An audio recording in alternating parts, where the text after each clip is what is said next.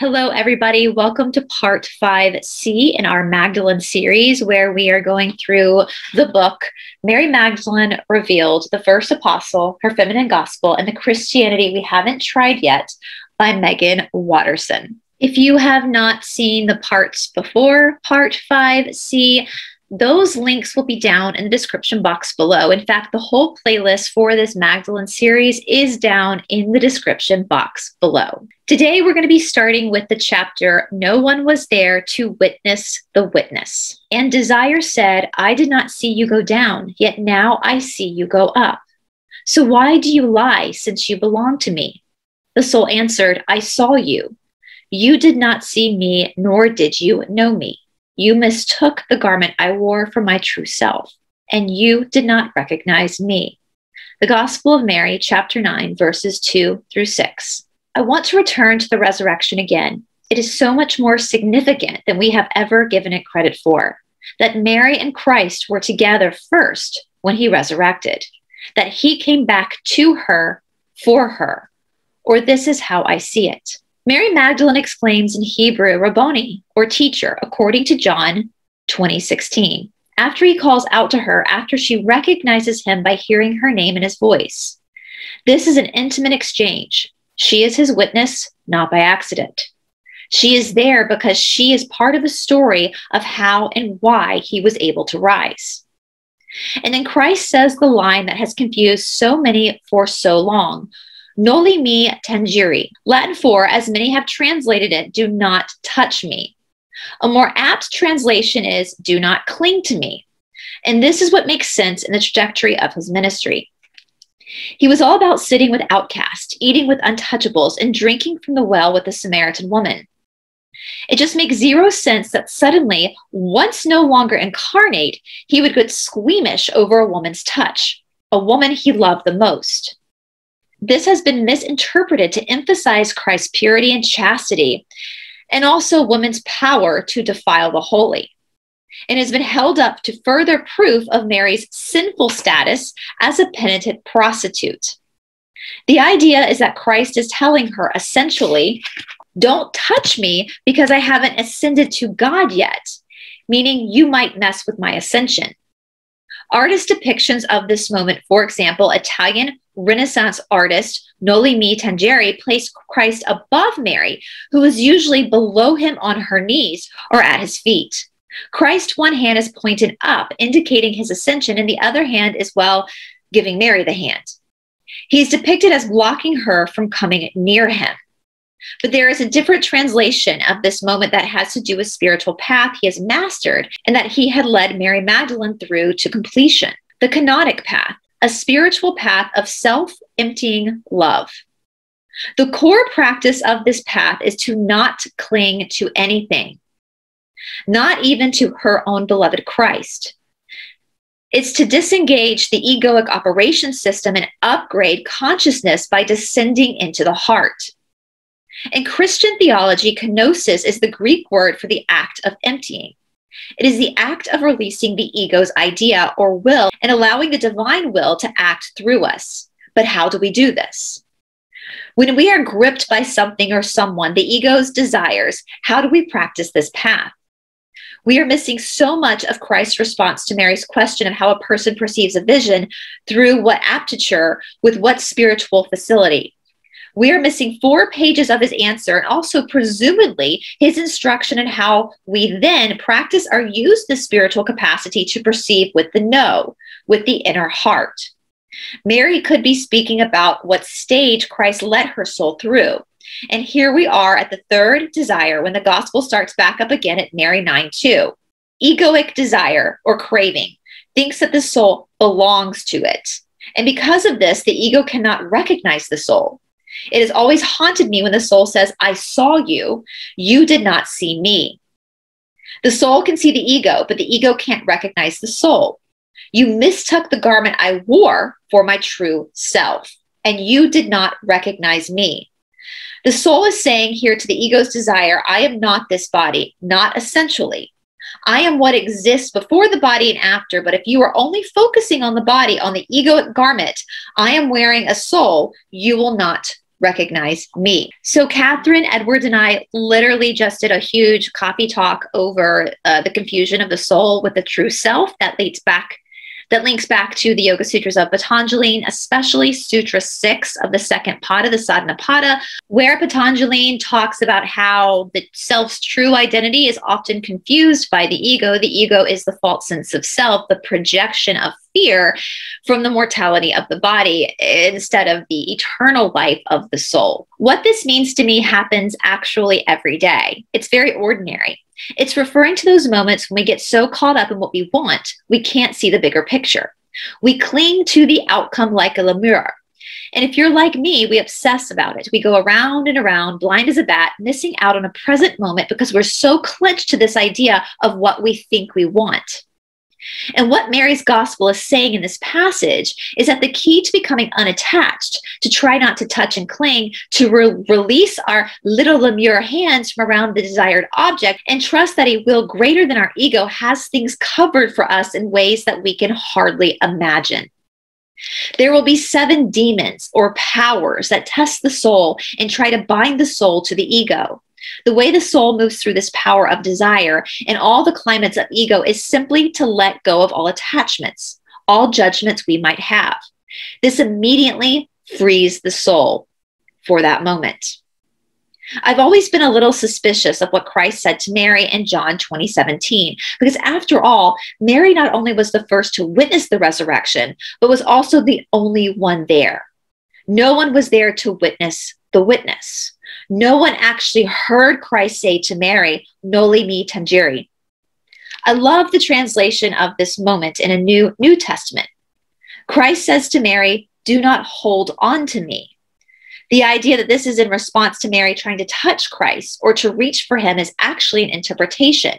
It's not stated within scripture that she did. "Do not hold on to me" feels like a comment to reinforce this path of self-emptying love. Noli me tangere is Christ's reminder to Mary that there's no need to reach for his physical form. He's not outside of her. Appearing before her in the gardens by the empty tomb, he's still where he's always been and will never leave, inside the walls of her own mystic heart. Noli me tangere, beloved, there is no need to touch me, to cling to me, to hold on to my physical form. I am with you from within you. This brings us to the next section called the power to judge. The soul came to the third power, which is called ignorance. It examined the soul closely, saying, "Where are you going? You are bound by wickedness." And the soul said, "Why do you judge me, since I have not passed judgment?" The Gospel of Mary, chapter 9, verses 8 through 13. In the Gospel of Mary, Mary 9:8, ignorance calls the soul bound by wickedness, which always makes me laugh. It's what makes ignorance ignorant. It calls out in others what it can't see in itself. Ignorance is the power or the frame of mind we all enter into when we have so aligned with the ego that we think we are in a place to judge. And most often, if we are judging someone else, we are doing a number on ourselves also. We're quietly pouring corrosives into our heart with words that judge where we are on this path that leads back to the heart. Another word for ignorance is unconsciousness. And that is what can be so tricky about ignorance. We are unaware, unconscious of what we are doing when we judge others and ourselves. And the more we do it, the more we cling to us, judge, and we are judged. The canonical Gospels emphasize the importance of releasing judgment. In Luke 6:37, "Do not judge, and you will not be judged. Do not condemn, and you will not be condemned. Forgive, and you will be forgiven." And in Matthew 7:1-2, "Do not judge, and you will not be judged. For just as you judge others, you yourself will be judged, and the standard that you use will be used for you." In the Gospel of Mary, the soul makes it clear that judgment is the only real obstacle that keeps us from returning to consciousness, to love. The soul continues to move through these powers or to face these inner demons by refusing to judge.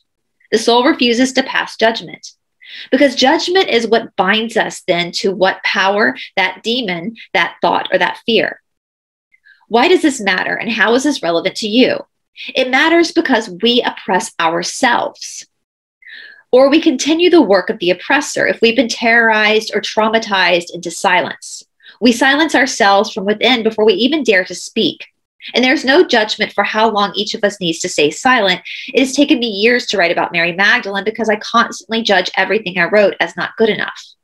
This power to judge keeps us in our place, keeps us small and bottled up, keeps us contained, restricted to the same pathways that have existed before. This is what silences us from within, this power to judge. If it remains unrecognized, is what keeps us from ever really experiencing the truth of who we are. The next section is called the Red Spring.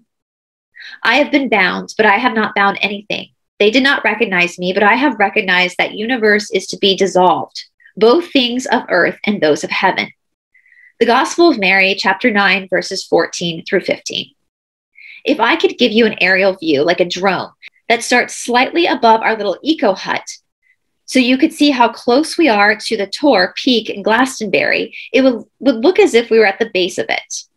And as the view draws closer to the huge windows that line the living room and look out over the stunningly verdant English countryside, you'd see three people all facing the window in workout gear, barely holding it together as they tried to keep up with the Beyonce-themed workout, blaring from an iPad propped up on the table in front of them. Modern pilgrims at their best.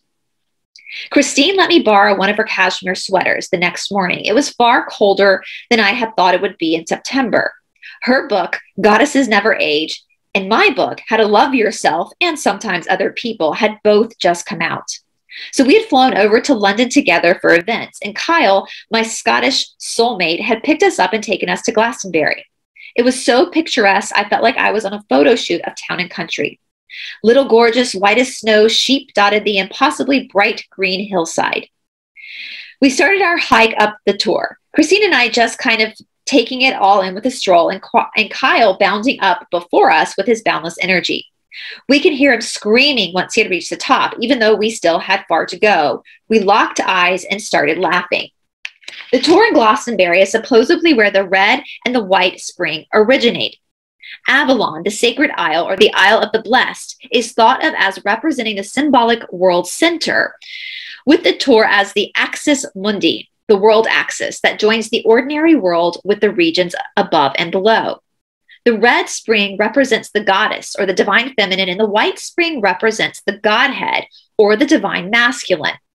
The red spring emerges in a well that has been surrounded and protected by a garden since the 1950s. And the white spring is in the cave of the White Spring Trust, a group of devoted residents who tend to it and keep the candles lit around the cauldron where the bright spring emerges. Celtic legend relates a sacred relationship between the wells and the cauldrons. And the alchemists produced red and white elixirs and alchemy in their attempt to produce the alchemic wedding, the union of opposites.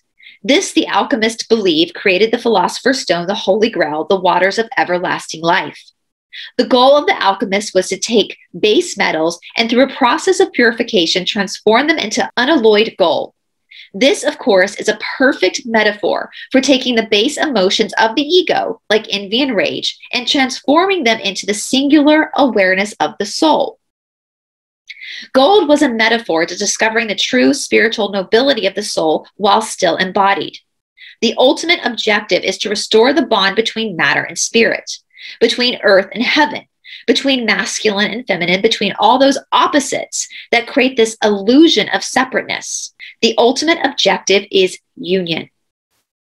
Legend relates that Joseph of Arimathea, a relative of Christ, traveled to Glastonbury from Palestine through southern France, carrying with him 2 small crutes in the cup that Christ used at the Last Supper. Supposedly, these depicted as red and white carried the blood and the water that came from Christ's wounds at his crucifixion. Joseph built the first church in Avalon and buried the cup and the 2 crutes somewhere between the red springs and the white springs. So although the springs are separate, red and white, they rise from the same source, from the axis between the worlds, the Tor. There is a 7-tiered labyrinth that surrounds the Tor to represent the 7-fold process of transformation. The last phase is the alchemy, or rendering, referring to the union of opposites, restored, the royal marriage achieved from within the heart, the lunar goddess queen and the solar king remembered as one. Ding, ding, ding. We talked about this in a lot of the yoga stuff, that pranic energy is represented by the sun, solar, and that's masculine. And then the moon is the aponic, or the downward flowing energy, that is represented by the female. And so the same thing is being stated here. We descended from Tor, and Kyle took us into the town to explore. As we walked along a narrow street, Kyle spotted a storefront that said Aura Photography and immediately insisted that we all get one done. Christine's was so surreal. We marveled at the otherworldly colors, hues of the most luminous periwinkle. Her photo looked like several gorgeous purple angels were sitting on her lap. Kyle's was a full-on rainbow. He gave it one look and nodded his head, of course. In my photo just showed layer and after layer of the most crimson and scarlet reds I had ever seen. The aura man felt sorry for me and started explaining the baseness of the color red, how it represents anger and attachments to desire and worldly things. Kyle just snapped in silent. Nope, this is a Mary Magdalene thing. Before visiting the Red Spring, Kyle wanted to take us to a little chapel down the street called Magdalene Way. Built in 1070, St. Margaret's Chapel was originally a hospital and almshouse for the poor. It had a sweet little rose garden walled in on either side behind it, and it had those precious small wooden doors arched at the top like a little hobbit's house. We opened the doors and found the chapel empty. Christine went so still and solemn as she entered. She was practically floating towards the altar.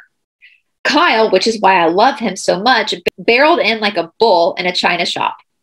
He is always, in all circumstances, equal parts pure angel and pure human. I entered last. I was getting that warm honey feeling when my heart suddenly feels like beehives. Then there's electricity coursing through me.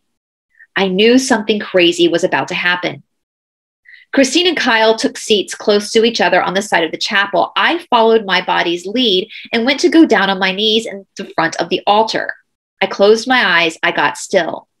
My legs turned lead. I felt statuesque. The heaviness and the stillness let me drop straight inward, like an anchor. I took a deep breath, and all of a sudden I could see something I had never noticed before.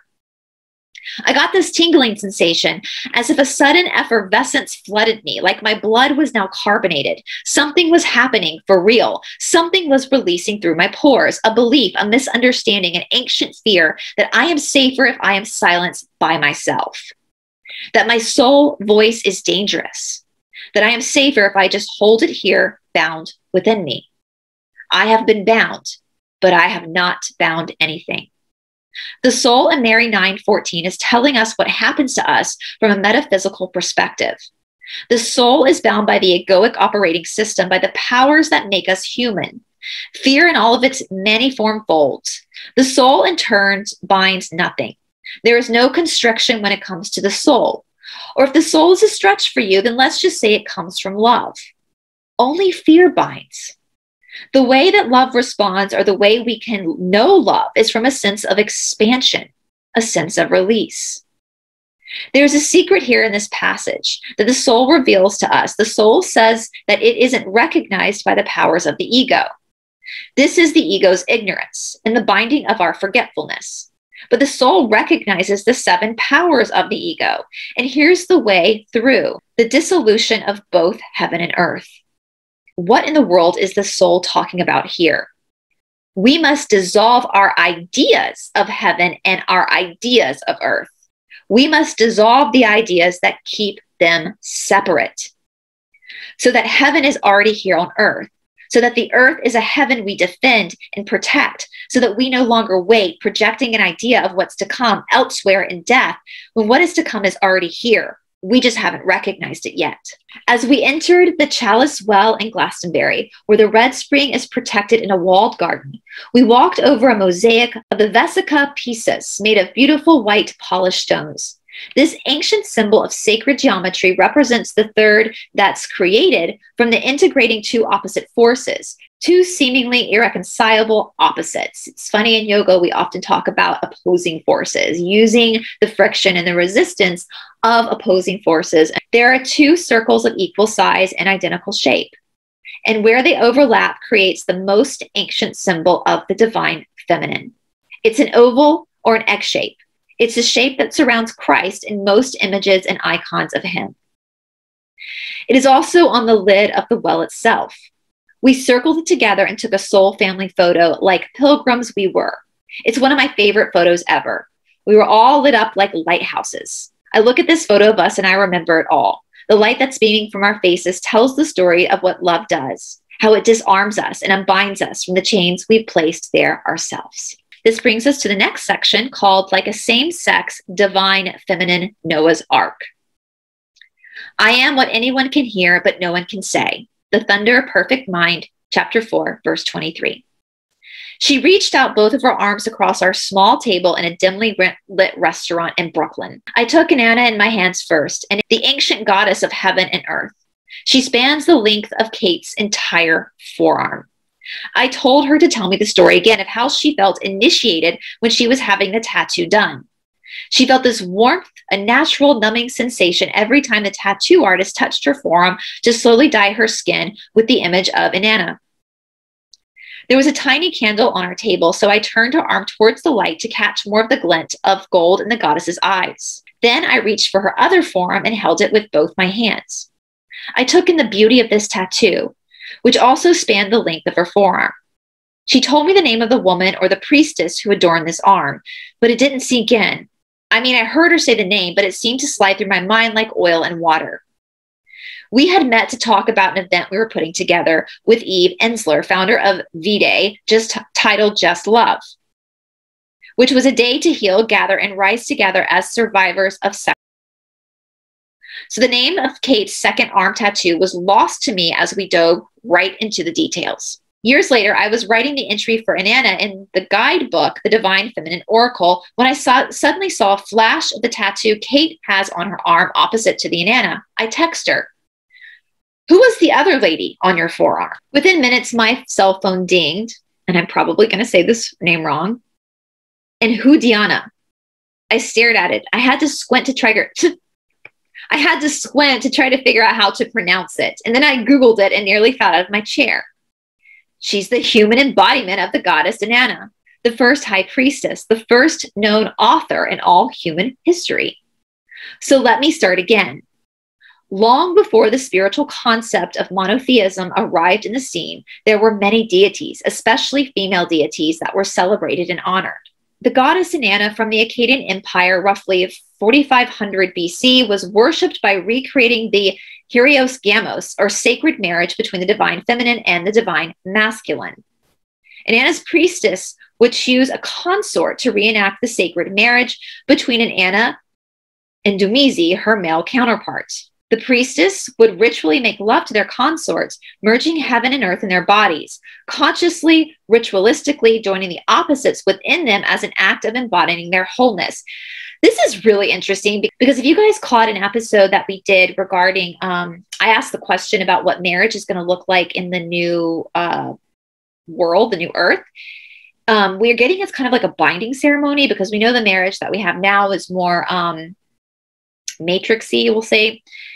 And it literally was what she's describing here is basically you ritualistically make love to your male counterpart, or if you're a male, your female counterpart or whatever, and then you're bound in marriage. That act, that friction of that act is what actually creates the spiritual bond between the two people. And Diana is an actual historical woman who lived in roughly 4200 BC. This was considered in ancient Mesopotamia the pinnacle of Inanna's worship. Temples dedicated to Inanna and the priestess who honored her with their rituals flourished at this time. And Diana was the daughter of King Akkad, and she was both spiritually and politically very powerful. She was considered to have reached a semi-divine status in her lifetime. She is most remembered for her temple hymns to Inanna, hymns that influenced the cadence and poetry of the Psalms in the Old Testament and the Homerific epics.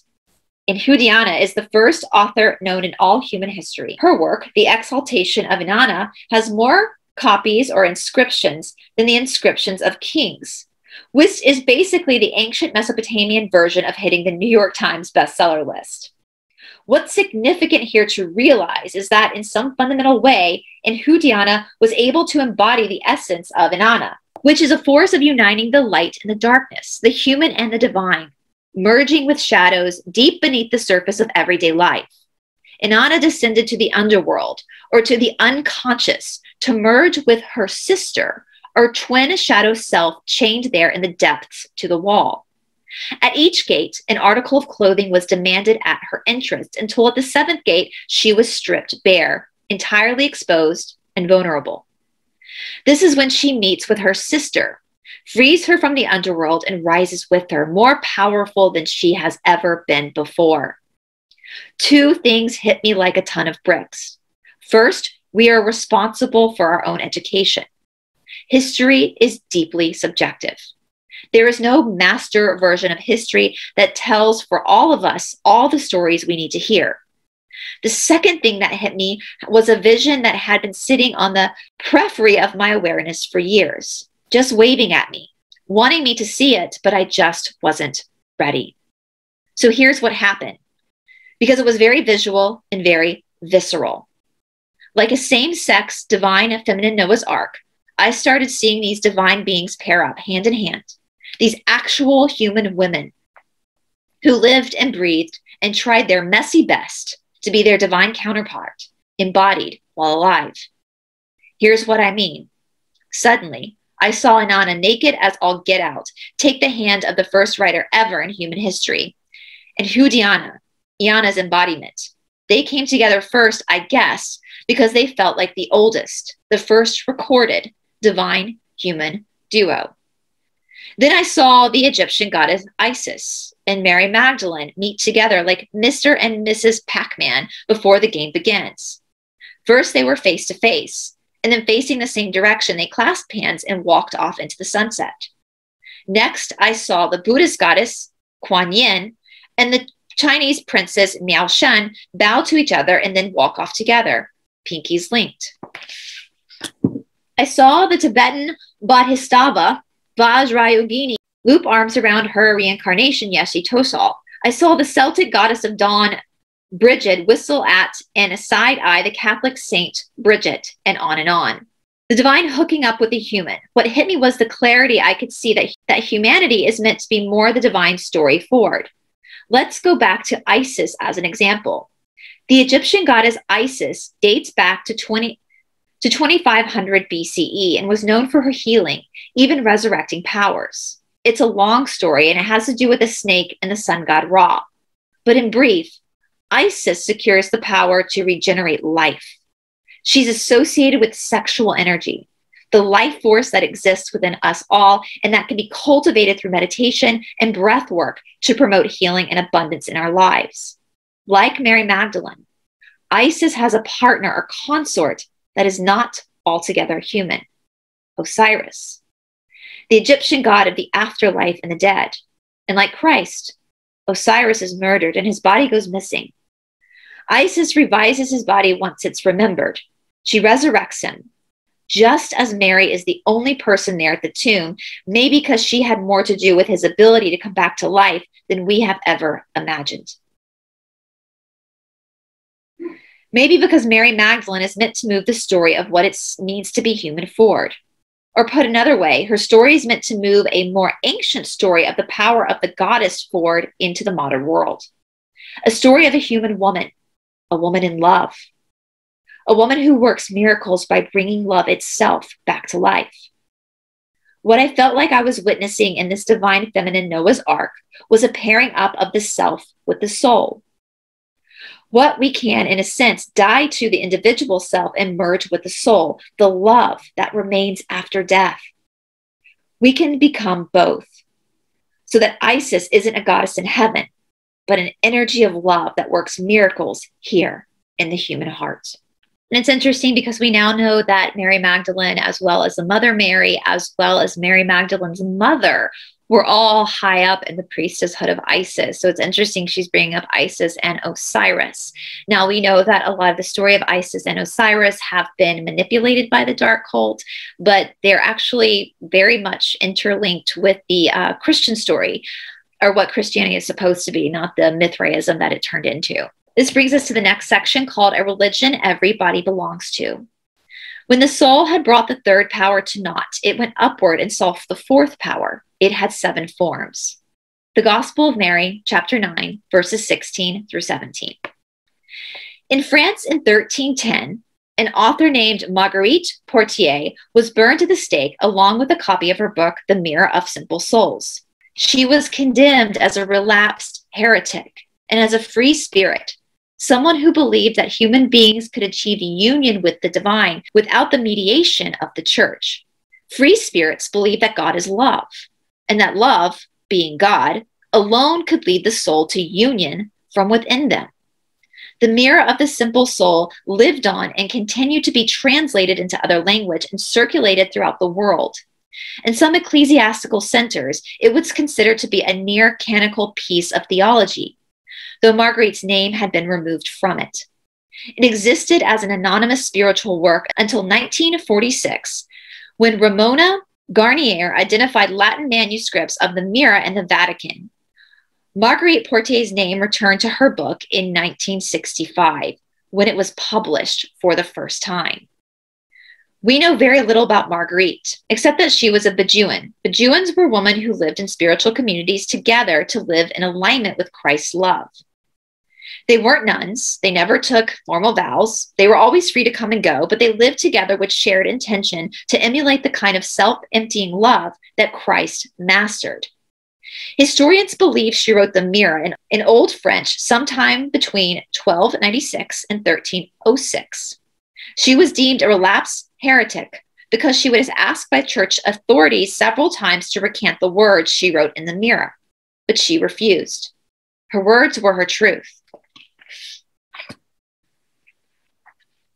The book is structured as a discourse between love and all that is not loved, aimed at reaching at a state that's indistinguishable from the love that is God. Marguerite leads the reader through the 7 stages that her soul ascends through in order to experience the state of union. And this is what made her work so dangerous. She didn't need the direction of the church or any external spiritual authority, but rather just the voice of love that existed within her. Marguerite writes in the Mirror, I am God, says love, for love is God, and God is love. And the soul is God by the condition of love. Marguerite refers to the liberated soul, the soul that has made it through the 7 stages as a phoenix. This is precisely what her words in the Mirror became. They rose from the ashes and took on an immortal life the church could never have anticipated. Roughly 200 years later in Spain, Teresa of Avila, at the age of 44, began to have a series of visions that convinced her that Christ appeared to her in physical bodily form, but remained invisible to the eye. The sight she had acquired was spiritual. Teresa had devoted herself to the interior life from an early age. Her childhood was marked by frequent illnesses that confined her to her bed. She read everything she could about spiritual exploration and contemplative prayer. Since she could not move or explore the world around her, she went inward. She began to become fluent in languages she heard within her heart, a language of the soul, which includes visions and states of not being ordinarily experienced. Sounds like she also probably found her light language, as we say now. Her visions of Christ lasted for 2 years and would inform all of her subsequent books, especially her spiritual masterpiece, The Interior Castle. Similar to the Mirror, The Interior Castle charts the ascent of the soul as an inward journey through the 7 mansions or states of being that exist within us. Teresa wanted to share with the other sisters in her Carmelite order the spiritual perception that can be acquired by entering into the 7th mansion, where the divine dwells within the soul. She reveals that in the actual moment of the union with the divine, the soul feels nothing, but the divine removes the scales from its eyes, so that the soul can at last see the dazzling cloud of light within the heart. What's so fascinating to me is that each of these mystics arrives living in different countries and different centuries at the same truth. That if we do the spiritual work or allow our soul to pass through the 7 stages that exist within us as part of the human condition, the soul merges with divine love and the soul is free. The Gospel of Mary was laid very deep in the Egyptian desert and hidden in an urn inside a cave for both Marguerite and Teresa's lifetimes. They would have never been exposed to the truth it also conveys, that there are 7 powers or climates the soul must move through to unbind itself from the ego. Collectively, they compromise the gravitational field of what the contemporary spiritual teacher, Thomas Keating, has termed the false sense of self. They came to it on their own. If we connect them, if we link them like a forgotten chain from Mary Magdalene to Marguerite to Teresa, we see a legacy of love being left for us, a trilogy of love stories. And all of them are led by divine love through the 7 stages, as if 7 is a spiritual truth that exists intrinsically within, encoded in us, like a religion every body belongs to.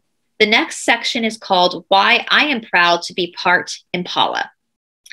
The first form is darkness, the second is desire, the third is ignorance, the fourth is zeal for death, the fifth is the realm of the flesh, the sixth is the foolish wisdom of the flesh, and the 7th is the wisdom of the wrathful person. These are the 7 powers of wrath. The Gospel of Mary, chapter 9, verses 18 through 25. The definition of a pilgrimage is simply a journey to a sacred place as a demonstration of devotion.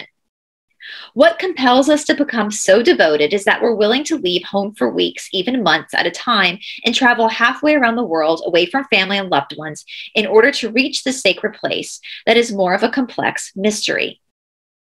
All I can say is that I wish it wasn't compulsory, but it is, or it has been for me. And this has posed immense challenges because I have the constitution of a cloistered nun. I don't travel well. Okay, that's a massive understatement. I am one of the world's worst travelers. I am anxious, sweaty, ugly crying mess next to you when the plane hits turbulence. I'm the backseat driver pointing out the sharp curves in the road ahead to the bus driver. I can't relax on anything that moves. I was asked to speak at an event in the south of France, which then I meant I could definitely visit Mary Magdalene's cave. And I was asked to give a workshop based on my first book, Reveal, in Devon, England, which then meant I could visit Glastonbury again and the Red and White Spring. So even though, as always, I just wanted to remain in my cozy apartment, take care of my sweet little man, and stay the hell still, I said yes. I said yes because I heard a yes, if you know what I mean. I didn't think about it or listen to the way my ego took off and started panicking. I felt the yes. It was sitting there inside of me, like the only grown-up in a room filled with toddlers. Moving home to Cleveland meant that I no longer had to keep moving. I didn't have to be subject to the whims and greed of landlords raising rent beyond my means. I could own my apartment. I could make a new beginning as an indie mom, a life that looked a lot more like thriving rather than just surviving. But moving home to Cleveland also meant coming face to face with all the reasons why it never felt like home to me. The assault I experienced as a little girl at a friend's house, and the inability to sleep for years after, or feel safe at night, or fly without sheer panic and dread. It was all still there, waiting for me when I returned. And with those memories came a panic disorder, because the body never lies and the body never forgets.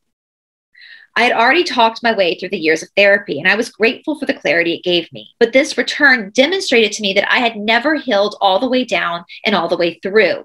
I had managed. I had found ways to cope with the anxiety and the fear that coursed through me most of the time, every day.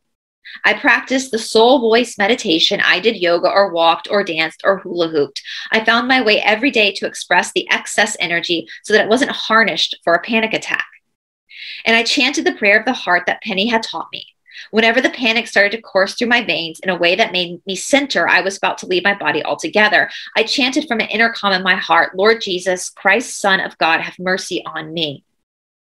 I think anybody who has panic disorders, like myself, I have PTSD as well, understands what she's saying here. Mary 9:18's full list of 7 powers that exist within us for me is both the most humbling and most helpful for being human. It reads like an ingredients label of the ego. It's not suggesting that we all contain each of these elements in equal measure. But if we can understand it, it gives us an informative list of the powers of the ego that can potentially, for hours, days, and years at time, hold us captive. The first is darkness. I experience this heaviness, depression, the feeling of being trapped or constricted, the sensation that things suck and they will always suck, that there isn't a light at the end of the tunnel. There's just more tunnel. Helpless, hopeless. And I'm thinking I'm alone. The second is desire or craving. For me, desire or craving is clinging, wishing things could be different. I get seduced by this power frequently. Same, absolutely same. Attachment to what I think I want, which is usually light years away from what I actually need. This is essentially wanting to be where I am not. The third is ignorance. This comes in the form of my lack of awareness. This is when I'm unconscious about something, and sometimes we need to be more unconscious.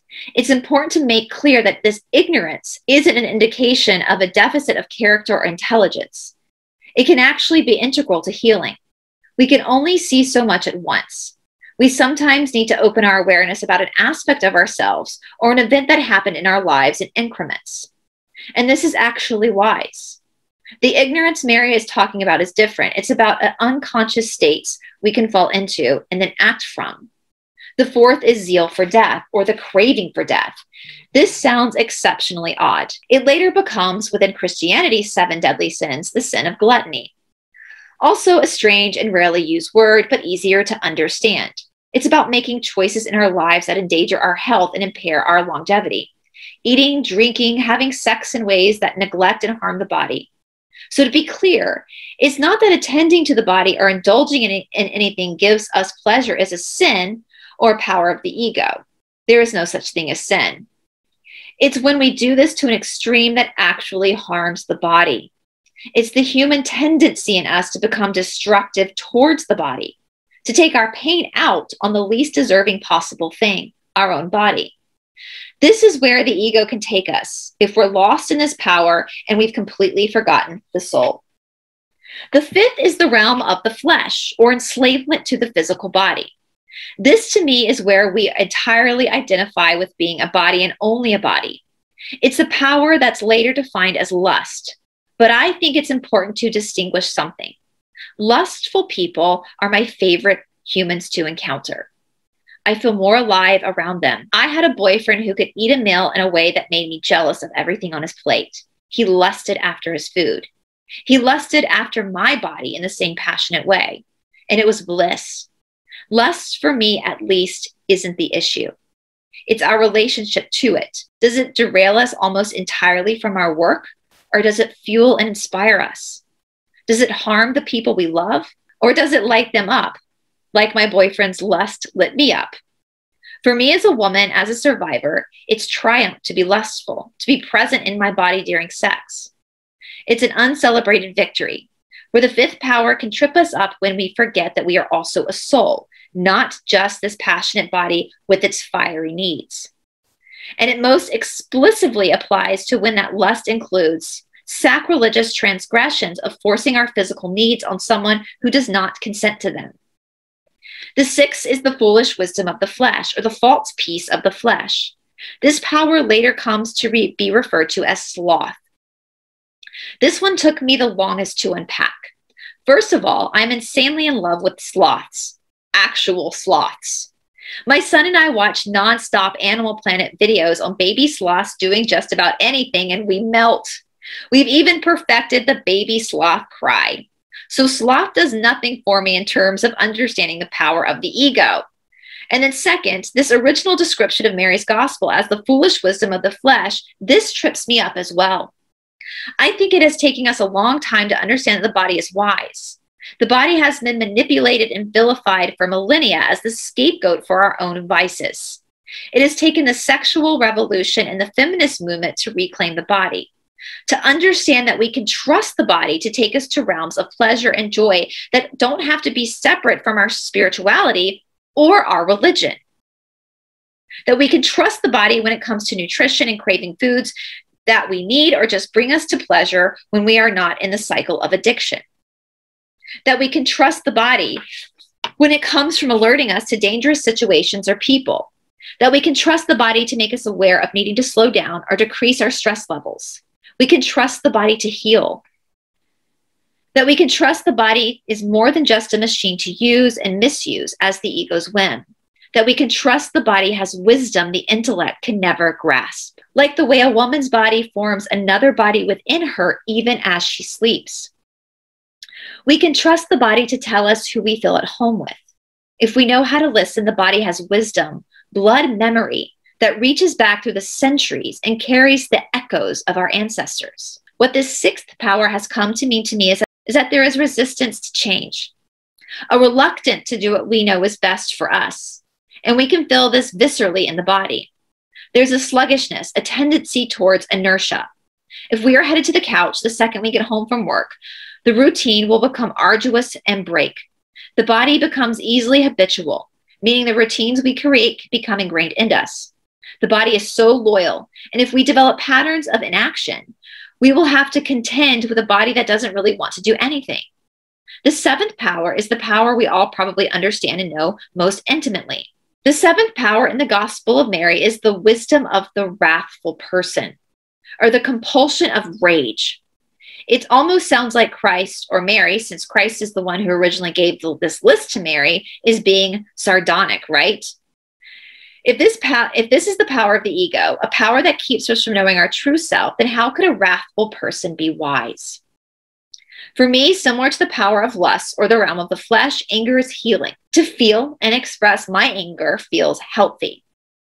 Anger creates appropriate boundaries with people who aren't supporting us, who aren't good for us to be around. Anger can flood the system with a sense of clarity and purpose. We sometimes know what we stand for and what we care most about from the presence of anger. Anger protects us and often protects others we love and those who can't defend themselves. Anger for anyone who has been silenced or made to feel insignificant is a declaration they actually matter, that their voices matter, that they are not to be silenced ever again. Anger in these situations is holy. Anger in the face of injustice is an act of love. It's a statement of unifying ourselves with a stranger and saying, I won't let you be treated as I would not want to be treated myself. Anger can be motivating and unifying. As the mystic William Blake relates, the voice of honest indignation is the voice of God. And also, anger can devour us from the inside out. Anger can divide. It's so compelling. It can derail and distract many of us for most of our lives. And this is how I think we can best understand the destructive side of anger. It's simply when we get overcome by it. We can live in anger or we can act on our anger in ways that we will regret then for the rest of our lives. As with all the powers, it isn't the power itself that's harmful. It's the presence of the power and the absence of the soul. It's forgetting entirely that we are not just ego, that is subject to the power. So even as we are more enraged than we have ever been, even if we have every right to be, and it's healthy and normal for us to be angry, if we forget that there's equally significant part of us that is calm, still water beneath it all, then we will inflict our rage onto someone else. And whether that person is undeserving of that rage or in our eyes deserving of it, all it does is bind us to that person and perpetuate the cycle of rage. As the brilliant comedian Hannah Gadsby relates about in Annette, I have a right to be angry, but not to spread it. We know that hurt people hurt people. And this is the source of compassion we can access when we need relief from our anger. But ultimately, the seventh power is about the responsibility we need to take for the rage that can compel us to treat ourselves and others in ways we can hardly believe we are capable of. I think it's the seventh because it's the hardest to come to terms with. How do we responsibly express our rage? How do we let anger motivate and mobilize us without burning us out or burning the house down?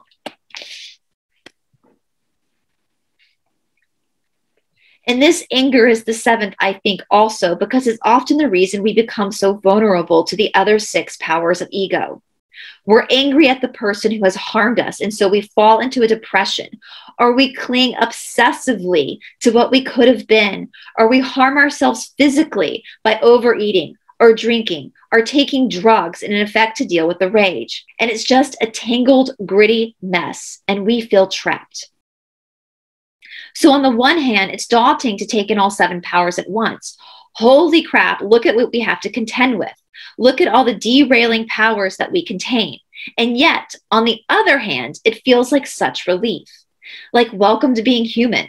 This is normal. You binge watching Netflix to forget your pain. You drink red wine like it's a secret elixir for all fears. You sobbing over a divorce that happened 7 years ago. You angry at what happened to you as a little girl and enrage anytime you ever hear of it happening to anyone else. You, human being, you. Welcome. You're not alone. You're not odd or strange or actually different at all. You're meant to feel these things. And none of these feelings, these powers, make you less holy. They connect you. They make you you. And this is part of the whole point of being here, to feel these horrible and hard, derailing things and to find your way back to love. So this time when the anxiety disorder comes back, I was armed with a roadmap of my own humanity that Mary's gospel had given me. It gave me the perspective to notice these powers reared up and get louder, and to know that they're nothing to be ashamed of or afraid of or to judge. I can be depressed and angry. I can. I am human. And I can choose to use the presence of each of these powers as an opportunity to learn to strengthen my capacity to return to love. A close friend of mine suggested EMDR, eye movement, desensitization, and reprocessing. She had recently remembered a childhood sex and found that this form of therapy was powerful because it released the trauma that was still trapped there in the body. I found a therapist and began to work 3 months before my pilgrimage to Mary Magdalene. I have done EMDR therapy and it literally changed my life. EMDR therapy is absolutely amazing, in my opinion. Trauma lives in the body in present tense, and many, many illnesses stem from that truth, because the body, our most faithful warrior, will hold for us what we cannot face ourselves, until we live into the strength to go all the way back and experience it for the first time long after it actually happened. My body had waited for me for all these years to return now that I'm filled with a fierce love that flows through me as much as often as I can remember that it does. Now that I'm home in my body, my beloved body can give me back what it has held for me for all these years. During a particularly powerful session, my therapist told me a story. And his stories were always medicine, told with intention. It went something like this. A cheetah is stalking a herd of impala. As if one unified and entirely connected mass, the herd senses the cheetah at the same moment and begins to flee at top speed. A young impala falters and gets delayed just for a split second. That's enough time for the cheetah to pounce. At the moment of contact, the impala falls to the ground as if instantly struck dead, but it isn't. And it isn't pretending to be dead either. It has fallen into an instinctive and involuntary altered state of consciousness shared by all mammals when the death appears imminent. Physiologists call this state the immobility state or the freezing response. I have major freeze response. The other 2 responses to extreme situations of impending doom are fight and flight. These 2 stages are very well known in research, but the 3rd state is less known, and little is understood about these altered state of immobility. But nature has developed it for 2 reasons. First, it serves as a last-ditch effort to survive. The impala in its altered state is dragged back to the tree in the shade, and thinking the impala is dead, the cheetah is not on the alert. So with its guard down while turning its back, the impala can leap up, shake off the effects of the immobility response, and escape. The second reason is that while this is an altered state, the impala can't feel any pain. It's a prehistoric function, developed that in our last moments we die before we're even killed. It's not under our conscious control. It's about the energy in the nervous system. Humans and animals share the same capacity to play possum. The difference is the impala can simply shake off the experience to release the energy of the trauma without a storyline or a subsequent symptoms. Humans, though, especially with this 3rd response to trauma, can develop PTSD, and anxiety disorders from energy of the death being trapped in the body. Trauma expert Peter Levine in Waking the Tiger explains that this residue energy does not simply go away. It persists in the body and often forces the formation of a wide variety of symptoms. I've actually read Waking the Tiger. It's a book. I have it in my trunk in India. It's not with me, it's in India. But I read it last time I was in India after I'd gone through EMDR therapy. And it's true. I get the shakes a lot. Like whenever I'm traumatized or I get stressed, my body starts to shake. And that's the response to the nervous system from trauma that I've experienced in the past. And whenever that trauma is ignited again, my nervous system reacts to that trauma. And it's important, from what I understand from reading that book and what my trauma therapist told me, it's important to let your body shake because it's your nerves working it out. Just like the impala would get up and shake it off, you too have to get up and shake it off. I had always thought of fight or flight, or at least doing something. The third option, freeze, had always felt like a failure to me. Freezing felt passive, or worse, it felt cowardly. I had tears streaming down my face. It was all beginning to make sense because I was beginning to understand what was keeping me from healing, all the way back and all the way through. I had never been able to reconcile the feisty, brave, and precocious girl I was before the assault, and then the fact that I didn't fight, didn't scream, didn't even move. I wept as my therapist reached for the tissues and set them gently beside me. I had been haunted by this unease of not knowing why I didn't protect myself. There was a part of me that never trusted myself in the same way again, with the same level of ease and love. I had lost a lot that night, the greatest of which was this unfaltering belief in myself. Now I understood. I did fight back. I froze. I froze because I ardently believed I wouldn't survive the assault. I died before I could be killed. I froze because the animal instinct in me kicked in, and it saved me from having to experience the pain. I did exactly what I was supposed to do. I hadn't failed. I had saved my own life. How the Long Island medium answered my prayers. They interrogated the soul. Where are you coming from, human killer? And where are you going, space conqueror? The Gospel of Mary, chapter 9, verse 26. Remember when Princess Fiona in Shrek finally gets her true love kiss? She lifts into the air a mystical fog of radiant light, rays shooting out of the palms of her hands and the soles of her feet. We assume that when the fog clears, she is placed back down on the ground of the cathedral. She will be the life Fiona she was in the daylight. We trust that love morphs her permanently into a physical form she loved most. So at first we feel shocked along with her as she takes in the still huge green hands and her bulky orc feet. But then she locks eyes with Shrek, and she sees his expression shift from surprise to wonder and then pure melted light. We see that she gets it. She gets that the real transformation comes in letting love reach within her where it hasn't been before. It doesn't come from turning into a form that her ego wants or that others might have preferred for her to be. It's not about making more sense from the outside. It's about bringing what she had kept hidden, what she only revealed at night, what she kept secret, the thing that was the most hideous to her, and returning it to the light. When I had a 3-day panic attack from trying to book my flights to Europe for the pilgrimage, I felt a lot like Fiona. I was shocked and not a little bit horrified to see that this level of fear still lived in me. I thought I'd overcome my fear of flying. I was flying, not comfortably, not without grabbing the hand of whoever happened to be next to me and leaving red marks from the strength of the grip I needed not to lose it during takeoff, turbulence, and landing, basically the whole flight. I was flying, but not without a glass of red wine and sometimes a sedative and sometimes both. I meditated after the fear returned until my back was sore. I listened to my soul to tell me something reassuring. I sobbed, and at the end of it all, I finally asked for guidance. I seemed to only reach spiritual surrender via exhaustion, so I went inward. I took a deep breath to descend into the heart. I took a second, deeper breath once there and felt a calm come over me. I asked, what is this anxiety wanting me to see? What do I still need to learn from this panic disorder? I heard, saw, and felt absolutely nothing. I blamed the level of anxiety I was experiencing. I waited. I asked again, why has this anxiety returned? Again, crickets. But I've been meditating for long now, and that silence doesn't upset me. I rested in it for a while and then took a third deep, intentional breath and let me open my eyes again, now from a place more rooted back in my heart.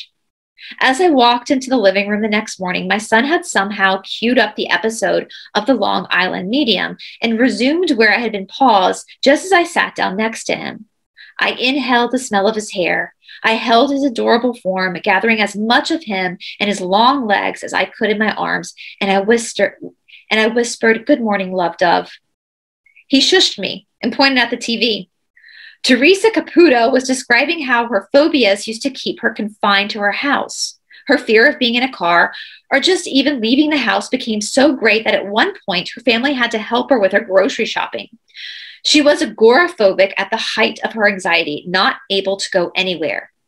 I got that weird, warm feeling as she spoke, as if my heart was suddenly pumping honey. I listened really closely then, as if my ears were turning up their capacity to receive sound, as if they could zero in like Superman to hear a pin drop 3 stories down. The Long Island Medium went on to explain that the panic attacks were actually moments when spirit was trying to reach through her, but she wasn't listening. The anxiety was like spirit banging pots and pans, trying to get her attention. Once she began to listen inward to receive messages, the anxiety lifted. I teared up. First, because this clearly was the answer to the question I had asked in my heart. And second, my son had been the one to gift it to me. I understood then that I was judging the panic attack as if it was a bad thing, as if it was a step back, as if it wasn't just more light trying to reach through me, as if healing is ever linear. I understood the opportunity I had in this moment. I could treat this fear with love I never gave it in the past. I could judge it. I was ashamed of it. I tried to hide it and medicated it. I treated myself as special, meaning broken. I felt damaged because of it. I called it names, as the threatened ego always does whenever we try to free ourselves. Human killer, space conqueror. In this moment, though, I understood the fear as a form of communication, as a message that there's so much more support I can receive. I understood it as a chance to be compassionate to this place in me that's so terrified to fly. I could let love reach where it hasn't been before.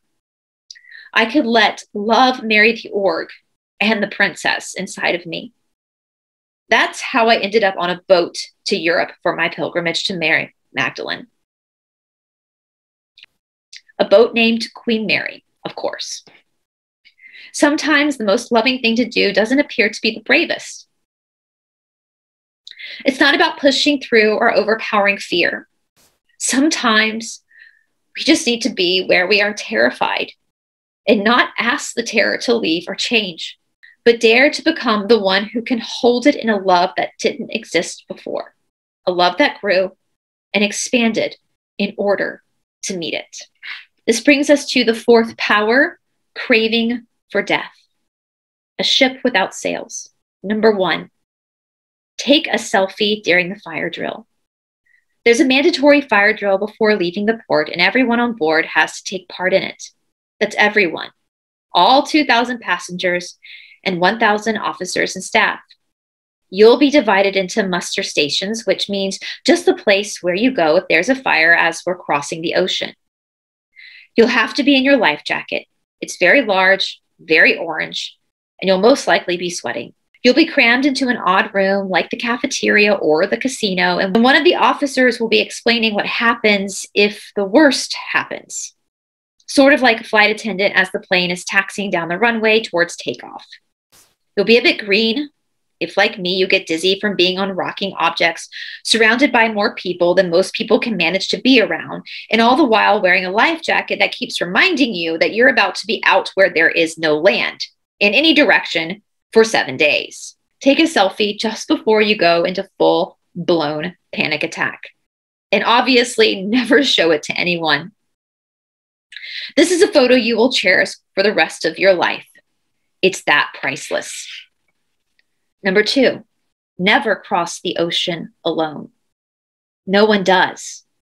And I'm not being dramatic. This is a fact. No one signs up to cross the ocean by boat for 7 days completely on her own. That is, except me. Or let me say this another way. If you cross the ocean alone, just be forewarned that everyone does everything in pairs. And everyone on board expects you to be with a partner, or your family, or at least your elderly mother. No one will be able to comprehend what the hell you're doing all along crossing the ocean on a boat. So just prepare yourself for the stares, the awkward moments of silence, and the incomprehension as people you meet try to take in that you're actually single and solo on the ship. Number 3, bring a battery-operated candle and keep it lit. Because guess what? That path that ship takes to cross the Atlantic from New York to Southampton, England, passes over the mass grave of Titanic. Yep, and it's the most bone-haunting moment you'll ever witness. And yep, it happens in the middle of the night. And you'll know about it ahead of time. You'll know to stay up terrified until the ship has passed over it, because everyone on board will be talking about it. And by everyone, I mean the people you're assigned to eat with for every meal. They are your lifeline. That is, if you didn't heed any advice and you find yourself alone on the Queen Mary. Your dining crew and your candle, these are your tethers to staying calm. By staying calm, I just mean appearing normal. Keep that candle lit at all times, even during the day. It infuses it with the supernatural powers to be the steady light, this one constant. As the days pass and the sea swells become the new ground beneath you, it's there with you, like Wilson was there for Tom Hanks' character in Castaway. And listen, don't panic if it switches off when the ship passes over a final resting place of the Titanic, as it did for me. Just calmly switch it back on and say a prayer for the sudden humility you feel being so small and helpless and human, aware of the phantoms extending out beneath you. Number 4, pay close attention to your dreams. You know how when you visited the ocean, slept near it, or spent some time walking alongside it, letting the waves race over your feet, or taking time to look out over the horizon, letting your mind try to imagine if there's anything more beautiful, more ancient, and endless, letting yourself feel the pure expansion from just taking in a deeper and deeper breaths of that briny air than when you dream like a lunatic? Well, just imagine how amped up your dreaming gets if you're not sleeping next to the ocean, but on it. Like an experiment in being human. To be out there where no human can actually exist for very long without fresh water or something to float on. You are yourself, your body, at an intersection. You're between landmass. You're out there beyond your depths at the mercy of the sea. And this ship's that's the length of the Empire State Building. So trust me, even if you haven't dreamed in years, or even if you're someone who wakes up and sort of vaguely remembers a few details, but then loses it all as soon as you get out of bed, even if you don't have interest in dreams and what they tell us, pay close attention to them. Write them down. You'll have time. And save it. Like the selfie at your muster station before the ship left port. Keep it like a pearl the sea gave you. Don't share it with anyone. Not if you don't want to. Number 5, you will have a wild crush on the captain. It will not be rational. It will not be something you tell anyone at your dining table, but you will have a wild crush on the captain. No matter how old he is and no matter your sexual orientation, he will become that God you always said never existed. The one that has the beard and speaks to you in this Old Testament disembodied voice, and you will trust and believe absolutely everything he says, which will be at noon exactly every day at the crossing. You'll look forward to his daily updates like the faithful await the Sunday sermon. You will even hush the people around you who are somehow unaware that God is on the intercom. He will let you know precisely in longitude and latitude where you are in the crazy blue that stretches in every direction as far as you can see. He'll let you know where you are on that particular day. The nearest landmass is, which will feel both comforting and terrifying at the exact same time. He will give you odd bits of maritime history or otherworldly comments about the sea, like how at the very moment you're passing over a mountain range, and even after he signs off for the day, you'll remember in the very spot you were standing or sitting when he begins his daily talk, letting the visual overpower you and all your senses, taking in this reality that only the alchemists reach, as above, so below. You'll see the whole of the ship and let your mind travel for leagues until you see them, the tips of the mountain range, the peaks that miraculously exist down there. Number 6, cross yourself incessantly. Personally, I can never remember if I'm supposed to go to the left or to the right first after touching the third eye area of the forehead. I fumble it up every time. So if you know how to cross yourself and it's something that works for you, lean into it. If you don't, or if you're like me and you get your wires crossed when you try to employ it, just do something, anything, that lets you bless yourself when you feel something fortunate happening when you're at sea. Some examples. I don't know what the chances would be, slim to non-existent, that I would never know anyone on board, unless, of course, I had invited them. But not only did I know someone on board, I was seated right next to him at my assigned dining table, table number 1. He's one of the best friends of my best friend, Donna. We had met, without remembering it, 7 years before when I gave the blessing at Donna's wedding. He was crossing with his mother for the milestone birthday. Every time we talked about writing, he's an author. Or every time he came to my defense when the 3 fates would cross-examine me, I'll talk about them next, I wanted to cross myself. So I said the prayer of the heart instead. Or when Jane Eyre came on in French to my relief when I couldn't sleep after my little candle went off right as we crossed the masked grate of the Titanic, I went straight into the prayer of the heart on repeat. Or when the quiet, middle-aged man from Devon, sitting with his wife to the other side of me at the dining table, suddenly cut off the table's conversation to tell us all about a program he saw on Mary Magdalene. And we all stared at him, like at first he might be possessed or having some sort of out-of-body experience, because he rarely spoke, much less commanded the attention of the entire table. And then he told us how he had turned up the volume on the telly, love that word, when he realized the program about Mary Magdalene was focused on the debate about whether or not she was really a prostitute. I asked him what he thought of it. He shook his head and said he had fallen asleep halfway through it. But it stuck with him, the debate about who she was. I recited the prayer of the heart again, because in that moment, he was talking about Mary. And while we were all held and wrapped, I knew why I was away from my little man.